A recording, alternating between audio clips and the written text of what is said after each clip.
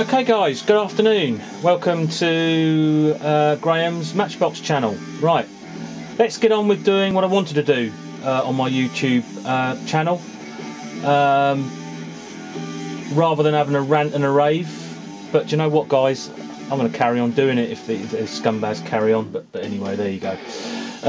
So, what we're looking at today, I never finished off the 19 range. So, we're going to have a look at the number 19 cement mixers.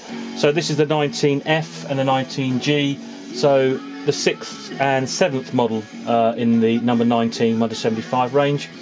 And as you can see, the two types there, the sort of standard cement truck and the later Peterbilt. This is actually a model that I remember from my childhood quite well, actually. Not particularly a favourite model of mine, but it was construction based, obviously, and it was you know, a good bit of fun in the sandpit when you're a kid. But there you go. So we'll do the 19F first, just called the cement truck because it's a pretty much made up vehicle. Okay, and I'll quickly do the box types first. Only available in the K type box. And the only variations I'm aware of is the with new and with the without new text. Model variations, only the one colour, so the sort of dark orangey red colour.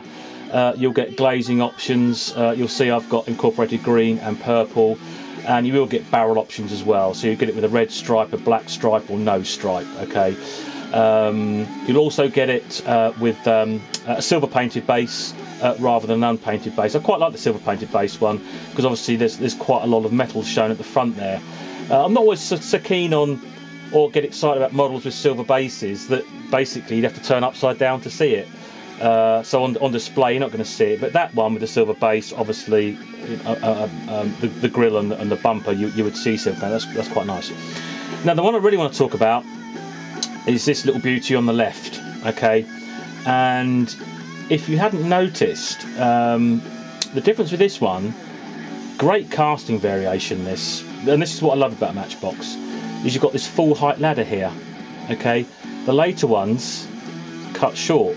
Now, why they did that, I don't honestly know. Why they didn't keep it with that, I really don't know, because this was a proven casting, okay? Because this is actually based on the Badger radar truck, okay, and the Badger radar truck had this full height step ladder to it, okay. So the first runs had the Badger casting. The later ones they changed it, and again, if somebody can tell me why, I'd be very interested, because I don't know. But the best thing about this, okay, look at the artwork, chaps. Matches the artwork, and you know me, I'm all about the artwork. So we've got the 5 crown wheels, we've got the green windows, we've got the red and yellow barrel, excuse me, and we have the full height ladder here. Isn't that great? Just brilliant. So that covers the 19F cement truck, and we'll quickly talk about the 19G. This is, as you can see, they've called it the Peterbilt because it is a Peterbilt cement truck. Okay. One or two variations. Generally, this is the metallic green, but they also did it in a flat green. Okay. Apart from that, excuse me. Apart from that, there's not too many variations. One model I didn't get to match the artwork. One thing I didn't say: the tempo prints here. You see, there's yellow and white. They can be white here and yellow here, so you get slightly different tempo prints. But the production tempo prints do not match the box artwork. Now, the box artwork was done from a prototype pre-production model, and that model actually exists. It does exist with these sort of with this sort of livery here. Okay, so it is one to look out for if you want to go down the journey that I went down and try to get matching box and artwork. But unfortunately, guys, it's extremely rare. I think I only know of perhaps one or two. I think two I've seen in my whole life. Okay, never had the chance to own one.